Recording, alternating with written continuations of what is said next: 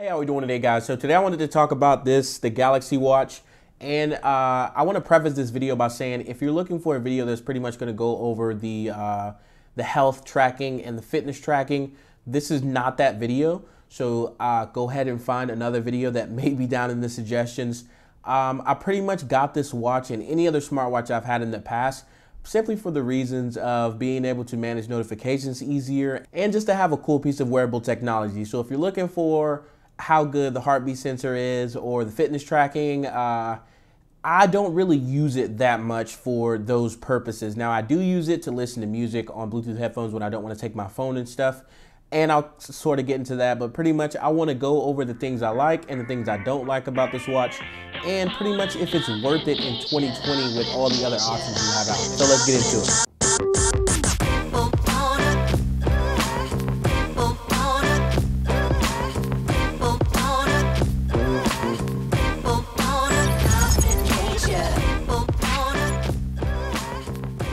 Alrighty guys, so the first thing I want to talk about, which is the same thing I want to talk about with any device that you're thinking about picking up, and that is price. So right now on Amazon, you can get this for as low as $109 if you don't mind picking it up used or refurbished.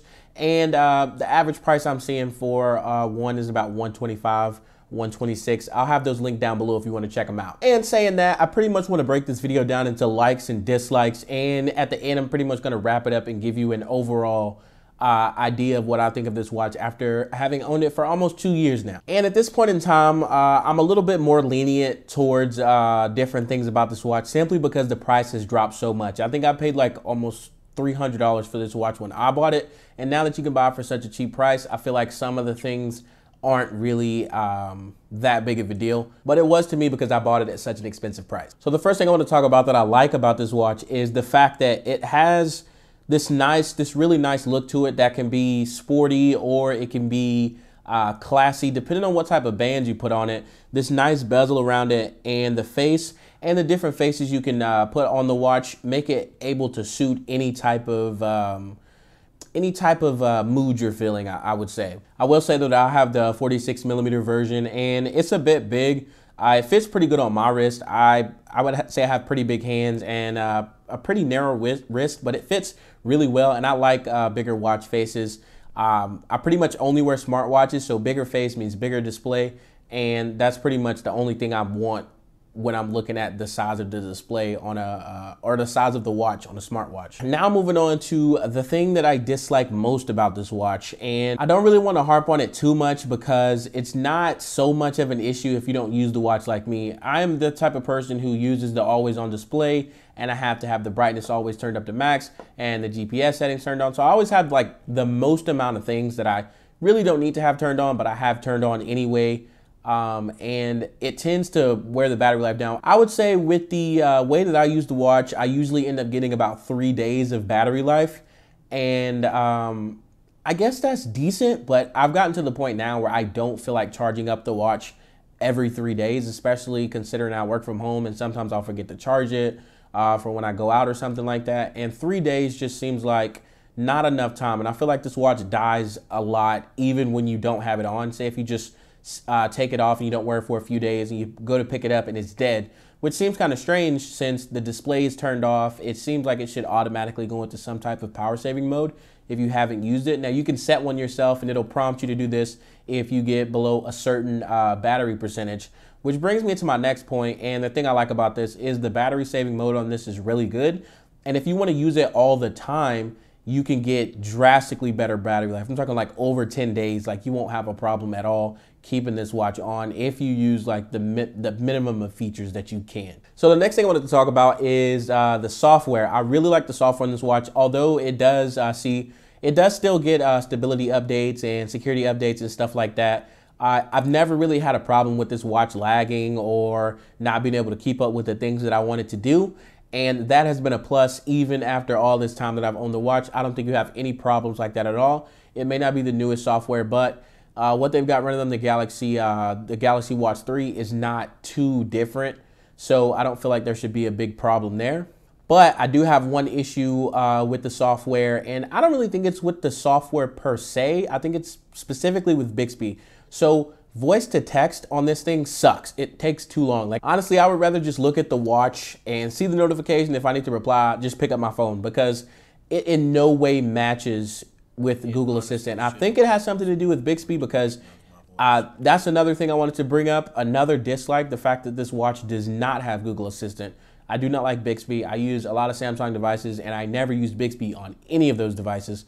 And I just feel like Samsung should stop trying to push away from that whole Google ecosystem, because it works. And until they come out with something better, it irritates me that I don't really want to use the voice assistant. I don't want to use it. I do not use it at all. That was just one of those things I wanted to point out. I would say that's probably as equally annoying to me as the battery life, though I would say even more, because when I want to just answer a text message quickly on the watch, I'll probably just type it on the watch. Like, I won't end up, like, if I don't have my phone near me, I'll just end up typing it on the watch or typing it on my phone, because the voice to chat is just irritatingly slow. Like, I don't know why it's so irritatingly slow, but it just seems very slow to me, especially when it's connected to my phone's internet or the Wi-Fi at the house. I don't feel like it should be that slow. And that brings me to my next point. You have a pretty good amount of different ways to input when you're typing, not just voice. You can also draw the letters and it'll do this autofill thing. That's actually pretty convenient and pretty good at predicting what I'm going to write. And then you have like the basic number pad with the 3 letters per number. And you can use all of these different ways to get out a message, though I don't really use them too much. I do use the drawing thing. It can even detect like emojis, so that's pretty cool. The next thing I wanted to talk about is something I really, really like, and I wish every other smartwatch implemented this feature. Now, of course, you can't do it on something like the Apple Watch because it has a square display, but this rotating bezel is literally the best thing on any smartwatch to date. Like, I feel like if it doesn't, like, I have a few other smartwatches and I just miss the rotating bezel. Even the ones that don't have this actual metal bezel, like the Sport or the Active watch, you can actually just rotate your finger around the edge of the screen and it'll act as a virtual bezel, which is really, really, really nice. On top of it being a great feature to navigate through the watch, it also just feels really good. You get like a vibration feedback, and you also get the physical click of it moving, along with actually seeing the animations on the screen. And I know this is gonna sound weird, but to me, that's like one of the biggest decisions when it came to me purchasing it. Like, I had tried other watches that didn't have this feature. Even though some of them had bezels, they didn't rotate, or they didn't have the option to use that rotation within the watch, which I don't see why more watches haven't latched onto this feature. But, you know, I don't make the watches, I just review them. So another thing I wanted to talk about is accessories for this watch. You can get covers for the actual sides of the watch that come in all different types of colors, and you can replace the bezel with different colored bezels. And there is a plethora of actual bands for this watch. I have a metal band, I have the Sport band that actually came with this, and this like faux leather band, and they're super cheap. You can get them on Amazon, you can get them delivered really quickly, and there's so many different options. So it's like I said earlier, with this kind of being like a universal design, and depending on the band that you put on it, you could literally customize this watch to fit any occasion.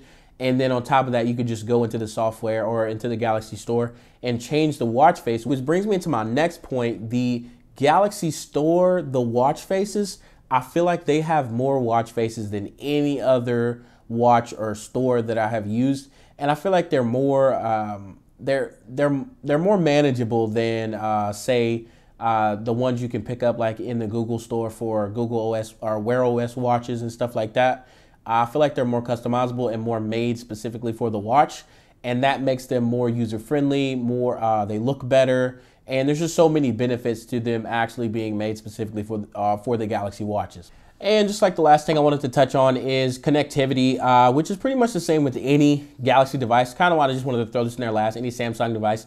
Once you connect it to that the Galaxy Wearables app, connection is just always instant. You never have an issue. Same thing with my earbuds or other Samsung watches that I've used in the past. The connection is just so seamless, so quick that you never ever have to worry about it. One thing that kind of irritates me about all of these Galaxy products or Samsung products, that isn't really a big issue, but it irritates me all the same.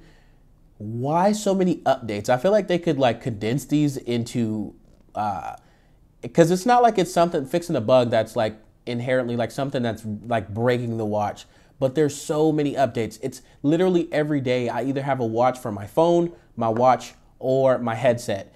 Not a big deal. I just kind of wanted to mention it because it does happen a lot. And if you guys are watching this video and you're planning on switching from like an Apple Watch, let me know in the comment section down below if Apple Watches update as much as, or Apple products in general update as much as Samsung products, because literally every single day it seems like I have an update. Alrighty guys, so I pretty much just wanted to wrap this up saying that yes, I definitely think this is a very good purchase, especially for the price. If it was still priced full price, I would have to say no, but because of the price drop is like the main reason why I'm thinking that this is a really good option compared to some of the other options out there. You get awesome software, awesome connectivity, and you just get a watch that looks and feels very premium and can be customized to the point where you could use it in a variety of situations. And that's the end of the video, guys. If you enjoyed, please consider leaving a like. If you want to see more videos like this in the future, please consider hitting that subscribe button. And thank you so much for watching.